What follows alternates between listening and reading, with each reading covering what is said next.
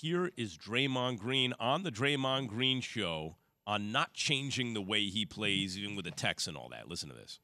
Nobody's paying to watch this stuff to see guys get thrown out of the game and you not see the game you want to watch. And so I understand and agree. Yes, if there is something egregious, I'm going to get thrown out. As we know, nobody's sparing me. I never goes into it or after my first tech, oh, man, I got to tread carefully or walk lightly just to stay in the game.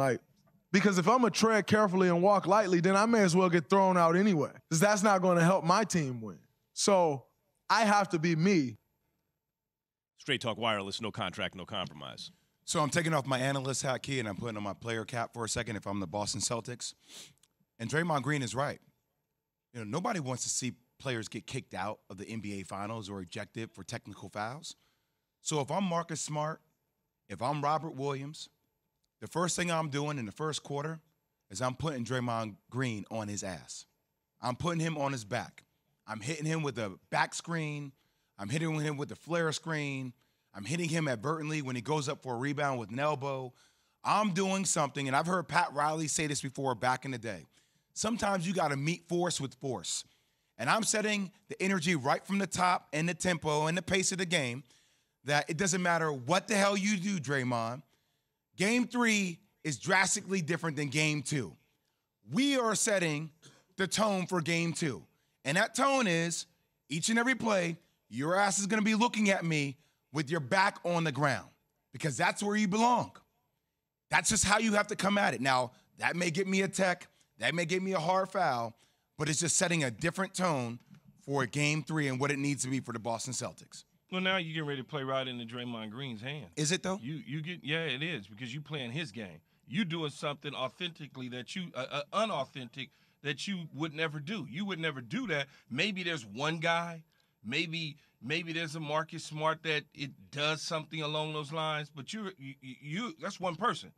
There's 5 people on the court, and Draymond Green is going to agitate 5 different guys, not just one. So you playing right into Draymond's hands because your focus now is on me. And if you doing that, I got you right where I want you because you so worried about trying to get underneath my skin. I'm the one with the tough mind and the strength to withstand whatever you do. You not. And so when you start to do those sort of things, you falling right into Draymond's hands, man.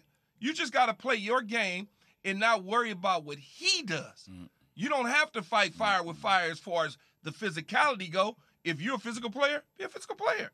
If you all of a sudden, Jay, I don't know who would be non-physical on the Boston Celtics, so to speak. Whoever that guy is. Jason Tatum would be not. He's not like a physical dude or Jaylen Brown. Okay, so Jason Tatum or Jaylen Brown, if you start to try to play into Draymond Green's hands, you're gonna be all shook and looking at something totally different. But Key, that's just doing you. That's where I think basketball and football are a little bit different, though, and that's why I said Marcus Smart, the first name that came out of my mouth, because I think that sets a different. Marcus Smart can absorb that type of play. That's who he is. In other words, they got a dude like that on the team. Yes. Yeah. And just like Draymond, Draymond is that dude. But Key, Draymond's that dude on Golden State, and he recognized, I got to impose that part of me on Game 2. Yeah, and Jay's point seems to be, now their Draymond, their guy like that needs to do the same.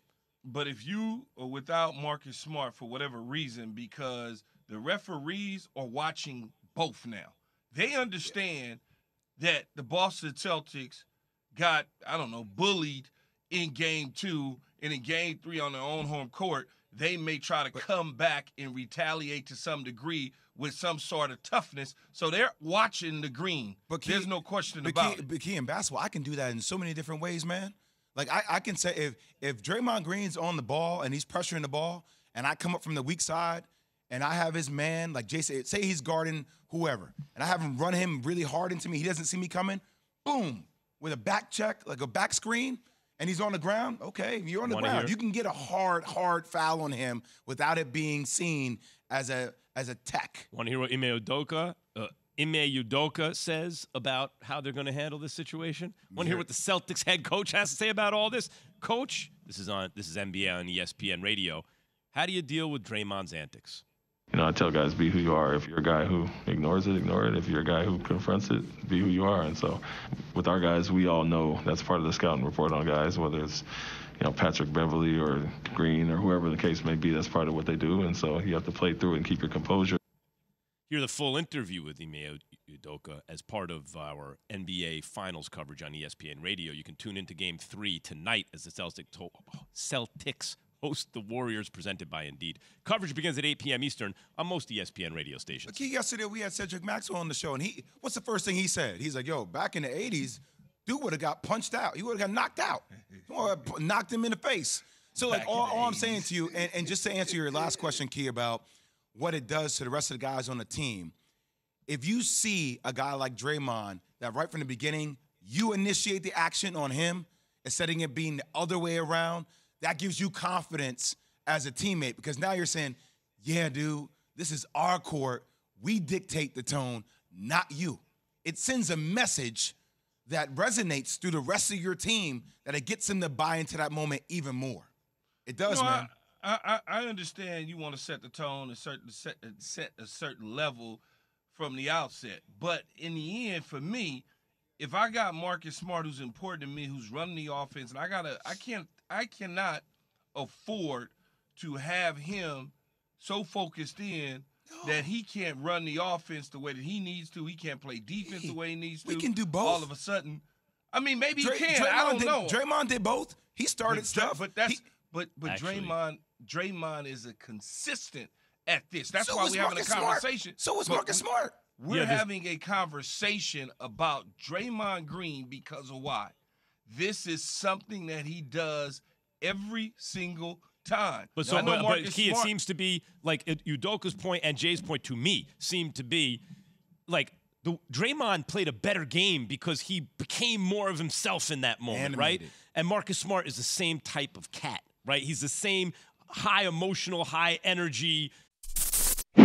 Thanks for watching ESPN on YouTube. For live streaming sports and premium content, subscribe to ESPN Plus right now.